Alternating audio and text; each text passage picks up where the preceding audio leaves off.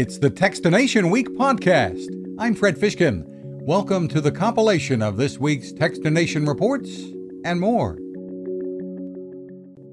Anker and its Soundcore brand have jumped into the audio glasses business in a big way with Soundcore frames. The sound is delivered through speakers in the arms of the glasses and is impressive using what the company calls an open surround system. And there's real innovation in the design that lets you snap the arms into a wide range of frames, sunglasses or clear blue light filtering, and you can have prescription lenses made to fit too from other sources. They turn on when you put them on and off when they're removed. The frames feature touch and voice controls and will arrive in stores later this month for about $200. Besides music, the Soundcore frames work well with phone and video calls. It's a well-thought-out implementation of the audio glasses concept. Find more at soundcore.com. Whether it's in a shared office space, at school, or at home, those computer keyboards and mice can be major carriers of germs and viruses. But using some common disinfectants on them can sometimes cause damage to the devices. Kensington is making it easy to determine what is safe and what isn't by making use of a wipe-down seal on products such as keyboards, mice, wrist pads, and cases. The company's Lisa Skydebor-Schuler says that means they're safe with a variety of sanitizing products. And simple things like Clorox wipes or Lysol disinfectants, rubbing alcohol, hydrogen peroxide, all of those things are covered. Not all products have the wipe-down badge, so it pays to check. There's more at kensington.com. You can find useful tips on cleaning that work environment as well.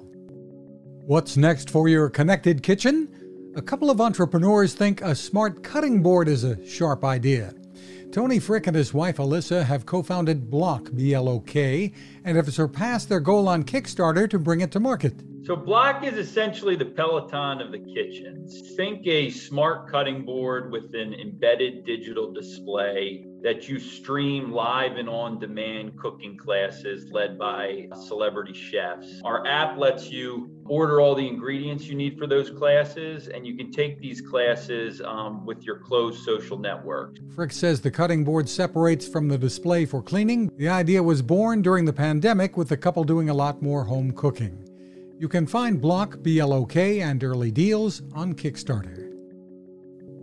BlendJet is back with more designs in its portable blender line for the upcoming holiday season. The USB-C charged powerful BlendJet 2 can handle just about any kind of smoothie or chore on the go. The new designs look great too.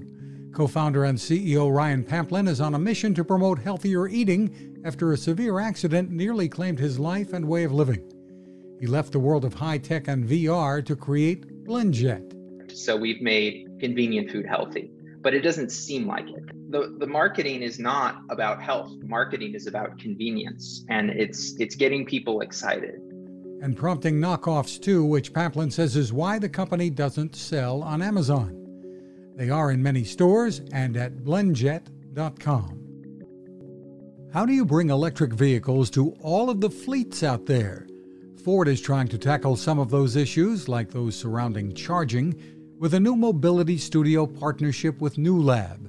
It will be based at Ford's Michigan Central Innovation Effort, where Roshni Shokar leads startup and entrepreneur engagement. And the announcement by Hertz that it is purchasing 100,000 electric vehicles is a wake-up call. It's a huge shift. And I think fleets converting to EVs is really how we're going to get to scale. That's how we're going to start to see a larger quantity of vehicles moving from gas-powered to EVs. And the hope is some of the startups Ford will be working with will help solve some of the difficult issues, like providing enough clean energy to charge all of the new EVs. Those are our reports for this week. You can find a full archive of reports and complete interviews at Techstination.com. Thanks for listening. Now this. It takes a lot of listening to build a better radio, and that's just what the folks at C. Crane have done. Bob Crane and his crew, nestled among the rivers and tallest trees in the world in Fortuna, California, have made a habit of listening to their customers. And that's just what they've done in building the CC Skywave SSB, the Swiss Army knife of portable radios. For everyday listening to AM or FM in the yard or patio or on the nightstand, Without having to drain a mobile phone battery, it's a great companion. But it is also a companion equipped for NOAA weather information and alerts that can be life-saving. You can listen to FEMA and Coast Guard transmissions too.